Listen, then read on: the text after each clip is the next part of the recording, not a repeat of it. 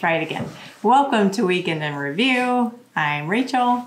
I am Todd. And you're at that 1870s homestead. Another odd weekend in review for us. It's daylight while we're doing our wrap-up of the weekend. Yes. So much so I had to take my glasses off because we're sitting in front of the doors that open up outside. It's so bright that I had trees in my in my lenses. So we got a bunch of, well, not a bunch of snow. We got a nice dusting of snow today, so it's extra bright outside. Yeah. But I'm going to try to wrap up in time to finish this weekend up and have some relaxation time this evening. I think I've been pushing this guy too hard, so we had some words today. He's going to get some break. Friday, I got home from work and you cooked up some nice dinner for us. Yeah. I had leftover Saturday and Sunday. You did. It was very good.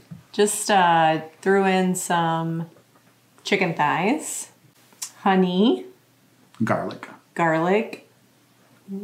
soy sauce, ketchup, and that was it. Instapot it for 20 minutes, and it broke right up, and served it over rice with some peas. Very good. Almost all out of our peas from the summer. So, bring on gardening season. We need more peas. Mm. And the curtains you ordered for the kitchen. They came Friday. Those came Friday. Did those curtain rods come with it? No. I've had those curtain rods since we moved in. They've been behind the couch in the living room. So those curtain rods, but they needed to be cut down for the purposes.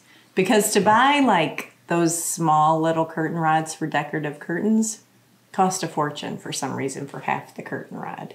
So I just bought regular size ones and had Todd trim them for me. Got those hung up and they look fabulous. Yes. Especially the ones on that side. Yeah, I'm not sure how much footage we got in here of it, but it's hard to tell, but they're like a linen on cream buffalo check. They kind of just look like a solid color in a lot of the pictures. I'm happy with them. Me too. Welcome to Saturday. See you in a little while. All right. He's got to go to work.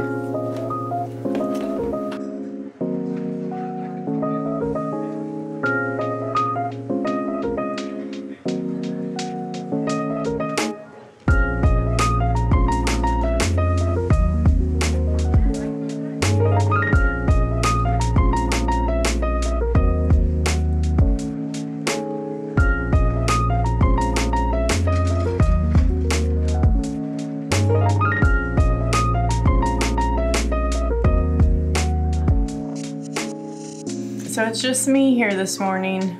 Todd's got another one of those power outages at work. No breakfast yet, so I'm gonna just get going on my coffee. People see this little doohickey a lot in my Instagram post and always wonder what it is. It's really nothing special. It's just a little funnel that coffee sits in. I think it's called a pour over or slow pour coffee. I'm not a fancy coffee person, but I'm gonna make my coffee this morning. And anyone know what these things are? They're not easy buttons. They are wallpaper scores. So that's my job today, is to score and try to remove. Maybe I can get it all done. I don't know. It just depends how easy it comes down, but the wallpaper in the hallway, our stairway, needs to come down. So we're gonna get started on our day. Animals have already been fed. I don't think Todd should be gone too long, maybe a couple hours. Yeah, it took all day. I mean, I was surprised actually I got it all done in one day.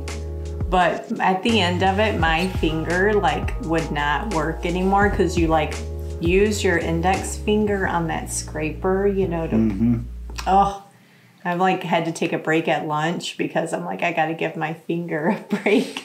But I got it all done, so that project's just ready for really budget so I can buy the next part of it and get going on hiring it out. Yeah. It's pretty tall. It is very tall. We don't have scaffolding. No. No. We don't have really tall ladders either. Right. And we don't have people who are not afraid of heights either. No, that's true. Well, last time we painted something really high like that, I think I got up and did the high part. I think maybe, yeah. Mm-hmm. My trip to work didn't last long. I think it was like A couple hours, huh? round trip an hour and a half or something. When I got home, she was busy working on her stairway, so I went outside. And the last time we used our little garden trailer that we pull around behind our four-wheeler, I noticed one of the axles was like got bent pretty bad. So I'm going to see if I can fix it today.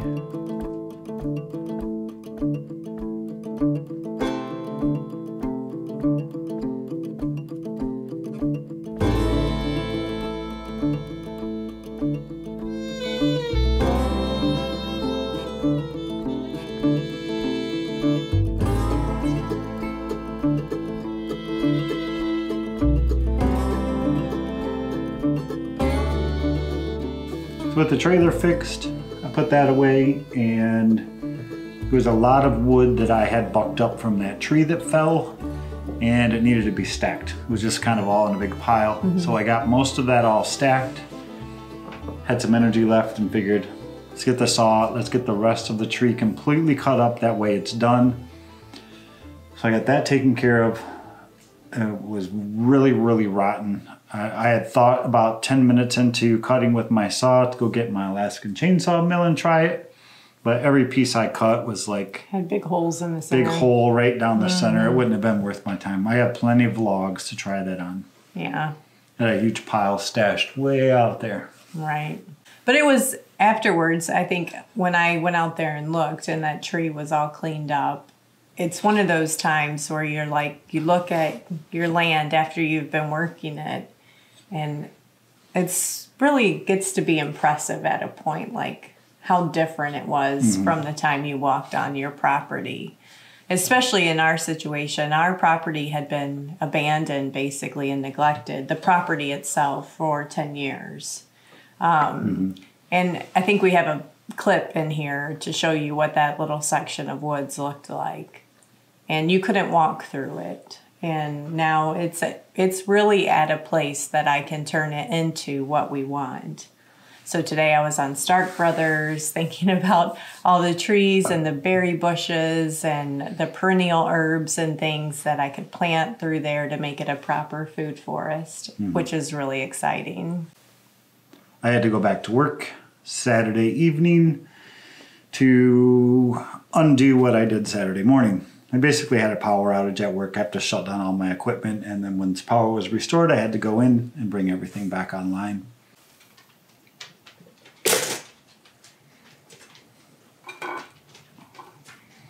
Good morning. Morning. Welcome to Sunday. Breakfast time. You didn't get to have breakfast yesterday because I had to go to work. Yeah, I told him that. Yeah. Would you have anything good? Yesterday? No.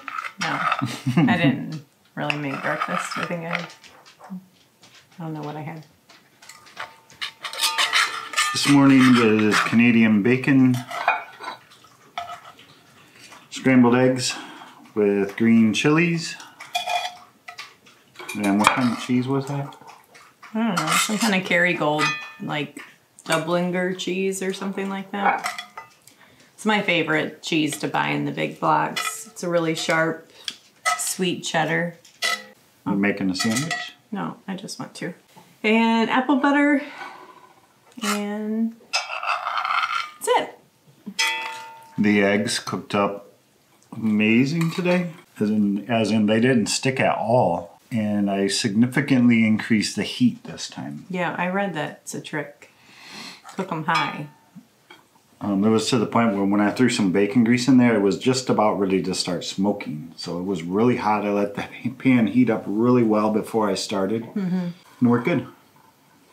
And I found we always keep our eye out for cast iron when we go like antiquing.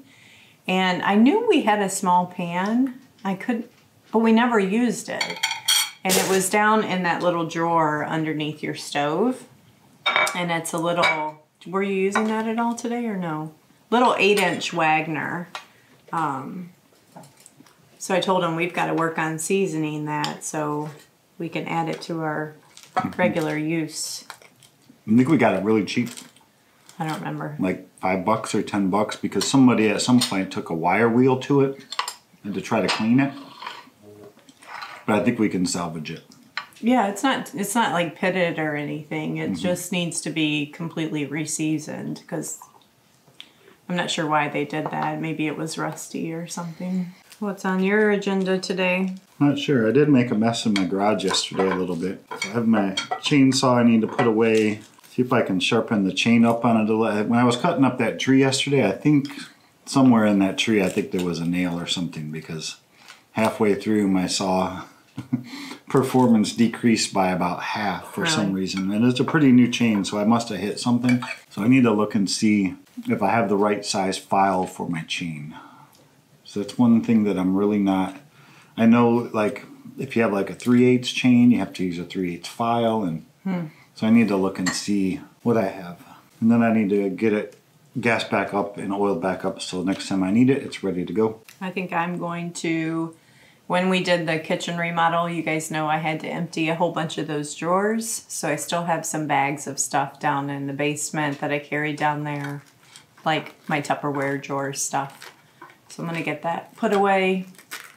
And I think it's laundry day for me. Not very exciting. Oh, big bite. I'm kind of overcooked Canadian bacon a little. It's almost like real bacon now. So after breakfast, I did go down to the basement and I got our 2 most important bags pulled up. That was our Tupperware and things like our foil and, you know, bees wrap covers and stuff like that. All put back away where they belong, which are our 2 most used things.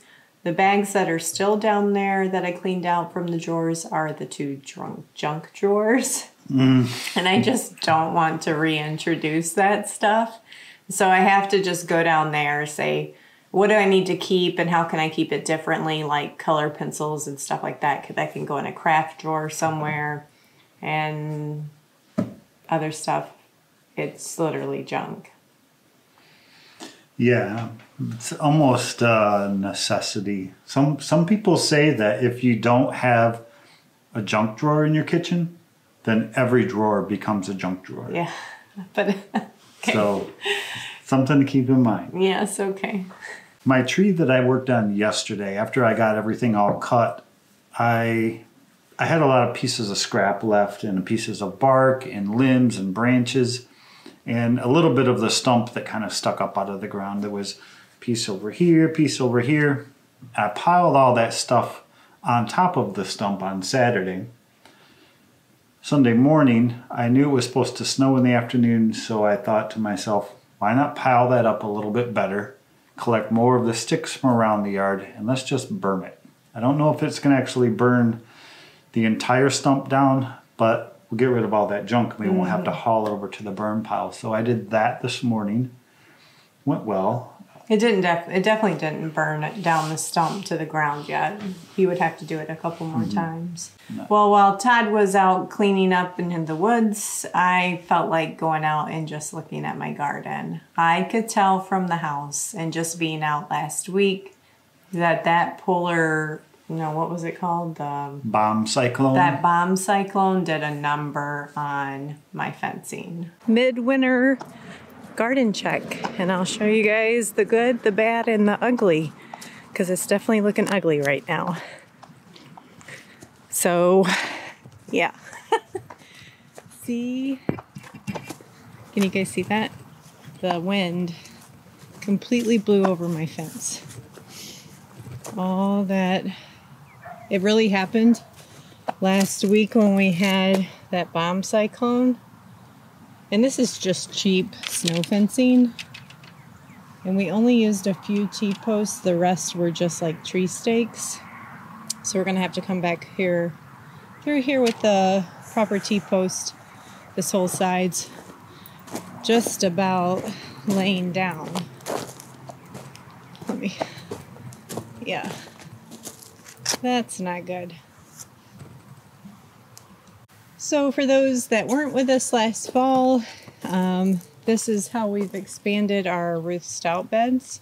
I'm actually going to pull this one all the way out to here to meet that one. So we have that Ruth Stout bed. This is all Ruth Stout. And then it wraps around. Ruth Stout beds. Goes all the way to the end. Oh gosh, I wish you guys could feel what it feels like to walk on this, because this is all the original straw we put down 2 years ago. Feels like squishy. And then Ruth Stout. So the goats were due for a refresh of their herbal dewormer balls. There'll be a video coming out on that here soon. So I made them, went out and visited them. Philia didn't want to have nothing to do with it. Bathsheba was all about it. They're like candy to her. So I'm going to have to treat Philia tomorrow. Get out of your food. Thank you. Our mead, our apple cyser that we made, was it probably 3 or 4 weeks ago now. The bubbles on the airlock pretty much completely subsided at this point. And we decided, let's rack this thing off. We'll get it stored down in the basement. Mm-hmm. We were excited to try a new process too, so. I'm not a fan, I don't think.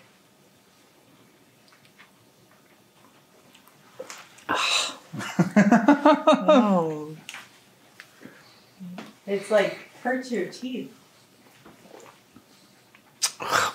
Yeah, see? I don't know if I taste the alcohol though. I definitely do. Honey.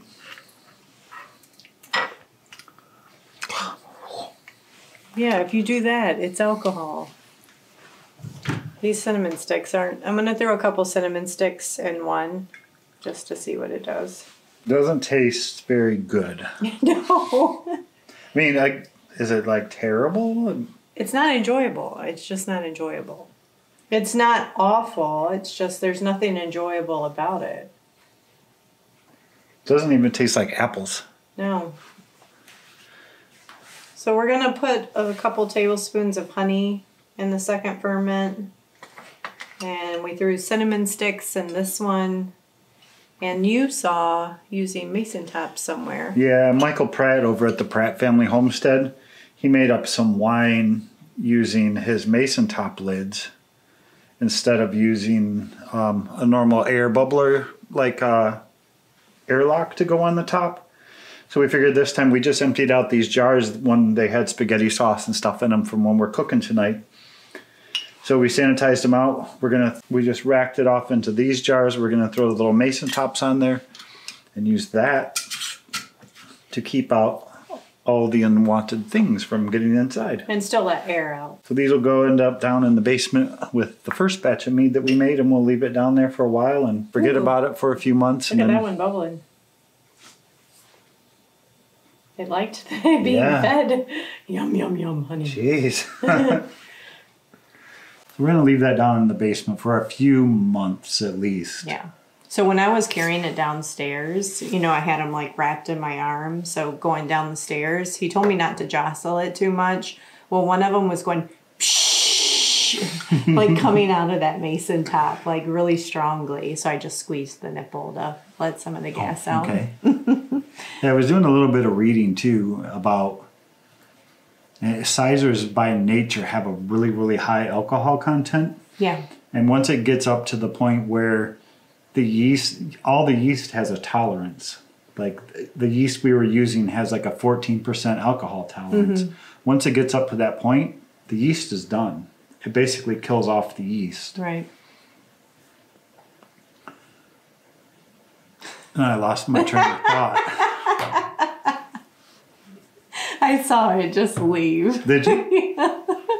Anyways, more mead adventures to come. We're going to try something different next time around. I don't know what we're going to make yet, but... Yeah, I think maybe we should just try it. Like, I don't know. I've not been super excited about anything yet. So maybe I'll be excited next year when we actually pull that stuff out of the basement and try it again. I want to insert in here real quick a public service announcement. What were you telling me about today at lunch about the linseed oil thing? Oh. We were going to tell them. Yeah. And we didn't write it down to remember, so I'm reminding you now. All right. I hope you guys are still with us. So there's a gentleman that I work with, and we have these meetings about once a week where we share safety messages with each other. And this gentleman it was during the weekend, it was like a Saturday or a Friday or something, and they were doing some type of remodeling project in their home. And they were using boiled linseed oil, and they were using rags, and they were wiping down. I don't know if they were doing cabinets or what it was that they were doing. They got done with the project, took their linseed oil and their supplies down to their basement, and they have some shelves down in their basement. Just like us. Just like we do, where they keep their paint and their stains and their different things you don't want to keep in your garage where it's going to freeze and go bad. So threw it all on the shelf. They go to sleep. They wake up the next morning, and they woke up earlier than they normally would for some reason, and they kept smelling something weird. And they brushed it off to all the boiled linseed oil on their cabinets or whatever it was that they were refinishing. About 5 minutes later, their smoke alarms all start going off. Apparently, if you take a rag and you soak it in boiled linseed oil and you set it somewhere, there's a high probability that that rag will spontaneously combust sometime within the next couple days. And that's what happened to him. They had to call the fire department and everything, like full on fire in their basement. Just think, next to all those paint cans and mineral spirits and who knows what. Scared me to death to hear that story. I said, we have to tell our friends. Yeah. I don't know who all knows this. I know I definitely don't. And we've used boiled linseed oil before. I don't know where those rags are. So I'm scared to death that we're going to have a spontaneous combustion somewhere. Yeah, we have like 2 or 3 jars of that stuff, or tins. Cans, yeah. So anyway, take that to heart, and I hope it sticks in the back of your brain somewhere. Anyway, I just wanted to share it with you. Public service announcement over. Yes. Dinner. I'm getting hungry. Yes. I was in the mood for some pasta today, as in some form of spaghetti. I always talk about spaghetti in my head being like the long stringy noodles, so we don't generally make spaghetti noodles. We use some other type of pasta, so I just call it pasta. Snagged a couple pounds of ground pork from the freezer downstairs, chopped up some onions, garlic, homemade spaghetti sauce from the pantry. All that's left is to cook the noodles and mix it all together, and we're gonna eat. I'm so hungry. We're ready. I just love this man. I do. You guys need to know, and he needs to know, that I know I put you through a lot of work. When we were talking this morning, I told her I feel like we've done about 2 or 3 years worth of work in 1 year. It feels like. Yeah. And I guess I take for granted that not even after being married for so long, I'm a go, go, go person. I love it. I can't do everything though. I can come up with 1,000 wonderful ideas, can't I? Yeah, you're good at that. But I need him to help me implement them. And I never think for a second that maybe he doesn't want to do that. So we're going to continue to work on our communication skills. Yes. And I'm going to purposely schedule in break time for Todd. So that's what today's about. Wrapping up early so we can get this out to you and he can have a break. Hope you enjoyed our weekend. Yes. In review. And we hope you enjoyed your weekend, whatever it is that you were doing. Yeah. Stay safe. And if you're not subscribed, hit that subscribe button or follow us on Instagram. We're always posting fun things over there. Or Facebook. Yep. Talk to you guys later. Bye, guys.